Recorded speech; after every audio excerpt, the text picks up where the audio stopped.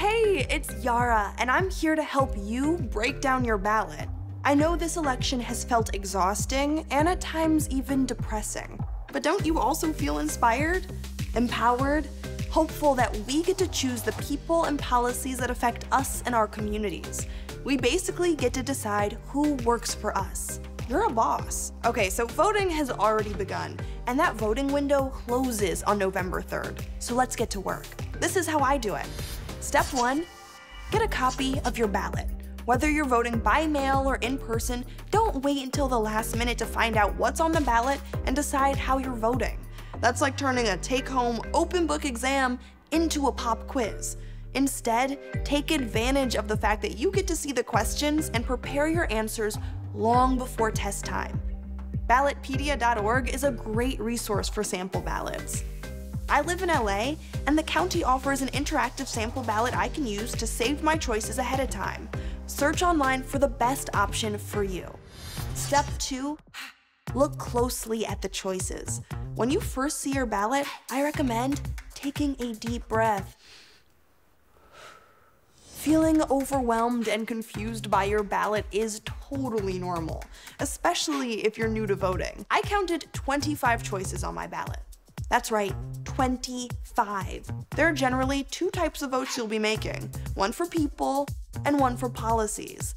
For people, you might get to choose congresspeople, judges, school board members, district attorneys, county supervisors, and even railroad commissioners.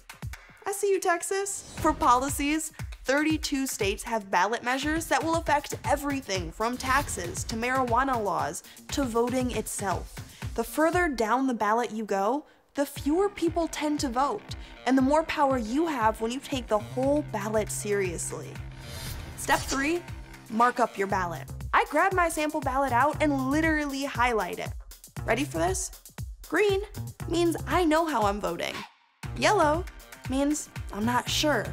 And red means I have no idea what this is about. Remember when you weren't allowed to draw in your textbook? This isn't that. Mark up your sample ballot in whatever way works for you. Step 4, research. For the parts I don't know, I look to my voting crew. That includes a whole range of sources. Family members, friends, folks on social media, even podcasts, websites, and organizations.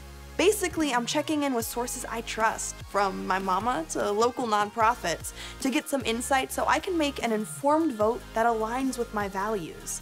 I basically turn voting into a group project. Sometimes my friends and I split up the ballot initiatives and then swap notes.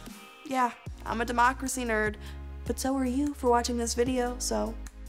Step 5 is to write down your choices. That way, I have a clear reference to use when I fill out my real ballot, whether I'm mailing it in or physically going to the polls. Which brings me to my 6th and final step, confirm your voting plan. What good is all of this work if I don't actually submit the ballot in the right way, at the right time?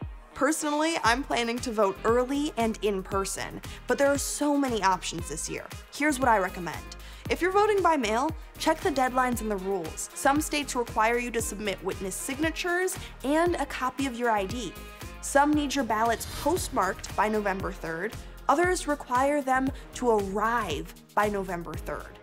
And many let you track your ballot just like a package.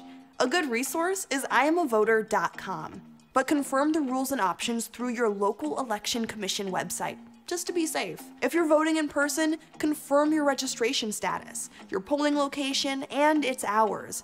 Jot your newly gathered info down in your phone and send it to some of the people in your voting crew. Checks and balances, people. Now we're ready to vote and fully exercise our rights. Let's do this.